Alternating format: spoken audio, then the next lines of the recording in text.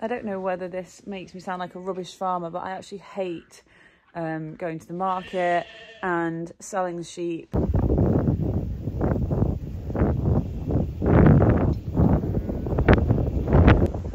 So it's a general health check day today. You can see there's a few ewes that are lame. So we're going to look at that and just check them over, see how we're doing. So it is September the 11th today, and we're doing a bit of sheep work. It's absolutely chucking it down with rain outside. It's been a really, really weird day. Sort of cold and about 6 degrees this morning, and now it's throwing it down, and it really feels like winter is fast approaching. So yeah, we've got a bit of sorting out to do. We've got some ewes that we're not going to be breeding with, so we're going to pick those off today, and then tomorrow there's a sheep sale, so we're going to send them to the sheep sale tomorrow. So we might also send some others that are older, so just a bit of a sort out, older ones that we don't want to breed with. And until I've looked over them, really, I don't exactly know what I'm looking for, but I'll know once I start. So good that we got the sheep in just before it became really wet, because the ewes are dry, so it'll make it a lot nicer to work with them. So we've been going round just slowly, one pen at a time really, and we've identified a few down there, older ewes, ones that we're not wanting to breed with, and then just looking at this group here, and I picked this one out because she just looked a bit thinner, so I thought we'll have a look and we'll see what her teeth are like. And maybe you can see, hang on, it's not very easy for me to do by myself. Might need your help, Nick. She's not got hardly any teeth at all, which would explain why she's not in the best condition. So it's actually best thing for her is really to cull her, because when the winter comes, she's not going to be able to keep condition on, and it's going to be hard going. So these can go back out. Come on, Doris, lead the way.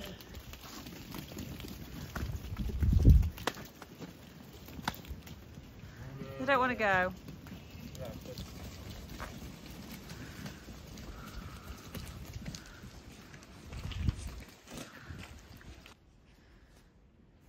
These ones all look okay, fairly bright and fairly good condition.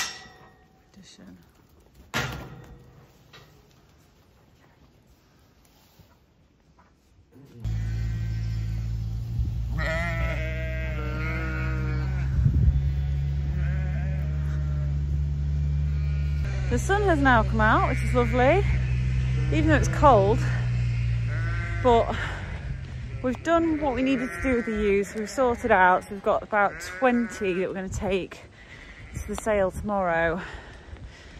So now I've just got to get back all the sheep where we want them to be. We had a few lambs that kept jumping back in with the ewes, so they're back with the lambs again.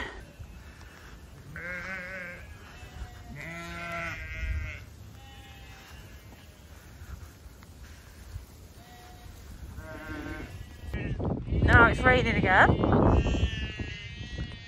just going to move the lambs onto some fresh grass as well.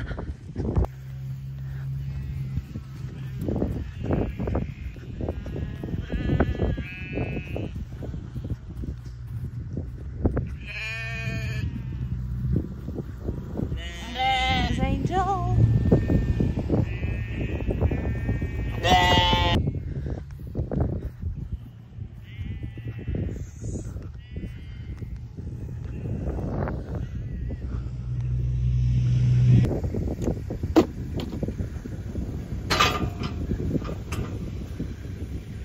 See that one.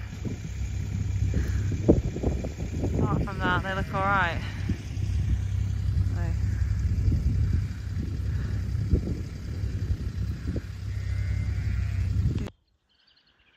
So it's 6:45, it's a lovely morning on the 12th of September, and we are off to Bakewell Sheep Market this morning. Got the new cow and calf. A new calf over there.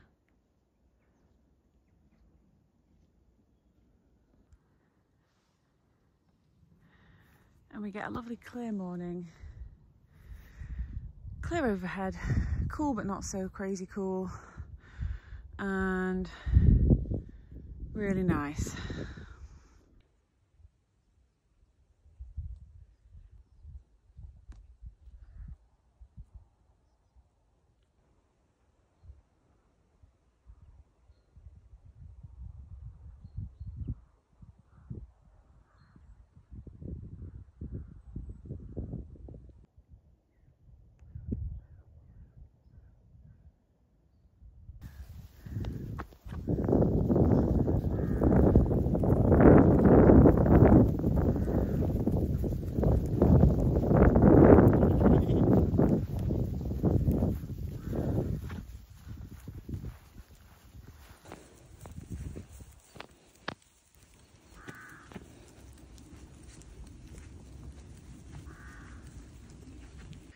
So we've got our tags in order and we're ready to go.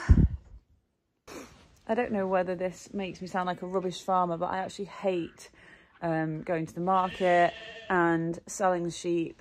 It makes me feel emotional, and Nick knows because we've been talking about it all week, and every time we talk about it I feel like I'm going to cry, because yeah, I don't know, just find it hard selling them. But in case people don't know how farmers feel, that's how I feel bad for selling them.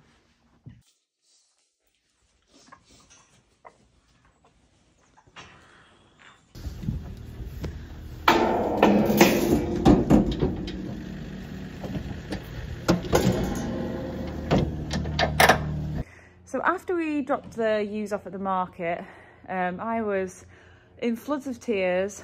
I think I'm just feeling emotional at the moment in general, and it's my birthday tomorrow, and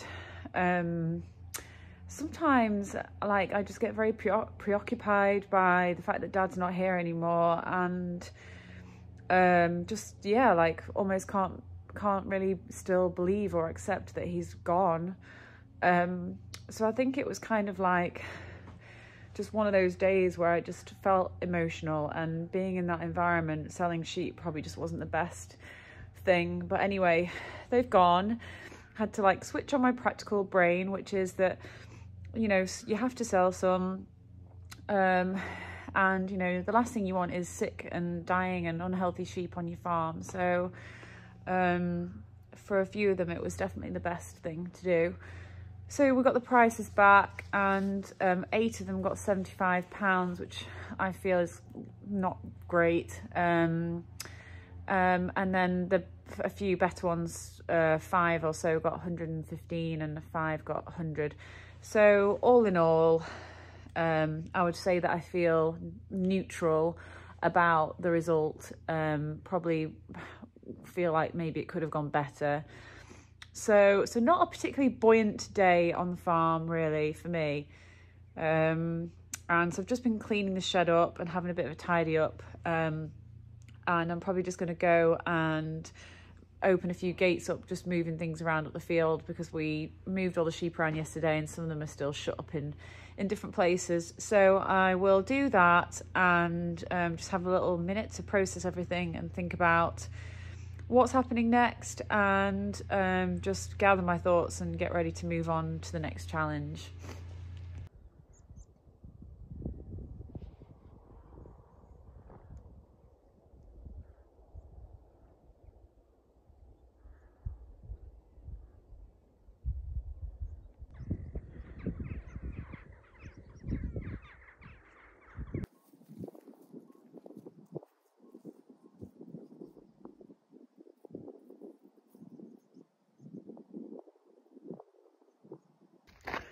Starting my birthday with, had a cup of tea with a cloud inversion, a sunrise, and a almost frosty morning. There was ice on my car. I think it said 2 degrees, and the sun's out. It's an amazing day, so feeling really, really blessed already. And this is my view right now. Look at that.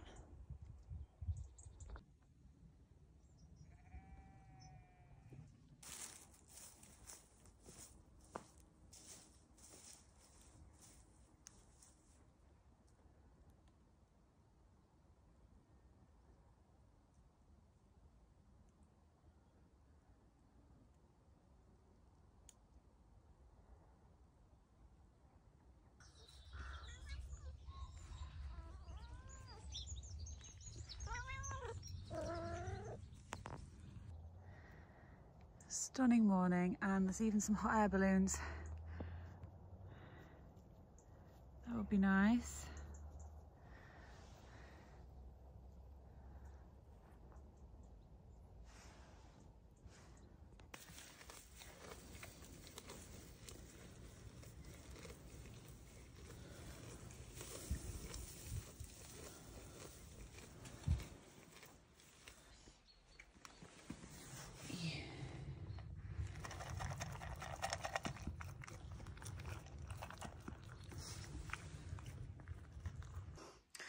So it's Saturday today, and a bit of a crap day, because this morning when I was checking around the sheep, I found the ewe behind me here laid flat. As I was walking up, I thought something's wrong. And as I got closer, I could see that the side she was laid flat, her eye had been pecked away. So it was all bloody. It looks like the eye is gone. She's obviously in a lot of pain. So I brought her down to the farm, given her some pain relief, and just tried to make her comfortable, give her some antibiotics. There's probably some other reason why she was laid flat like that and not able to get away from a crow or a magpie that would have done that to her eye. But yeah, so whether she's going to pull through, I have no idea. But for now, just try and make her comfortable. Eating. She's been eating. This side is the eye where she's okay. And I'm not going to show you the bad side because it's just not very nice. And it's just, yeah, it's not what we need to see. So I'm just making her comfortable. She's been eating a little bit, but she's still tremoring, and like, I don't know whether she's got meningitis or something like that. But she's obviously very poorly, and just makes me feel really sad. I think they're the worst situations, you know, things like where you feel like an animal's in suffering and you need to try and do whatever you can to help. And at first I was like, she needs to be put down. But apparently they can recover from having their eyes pecked. In fact, a few years ago, we actually had a ram that lost his eye, and the eye socket got sewn up. So I've put ointment around the eye for now. I think the main thing is just to try and get her, you know, survive the shock of it all and comfortable eating and drinking, but she can't stand. She sort of tries, and every time she tries to stand, she falls over. So something's not quite right. So just have to wait and see. Eye cream on.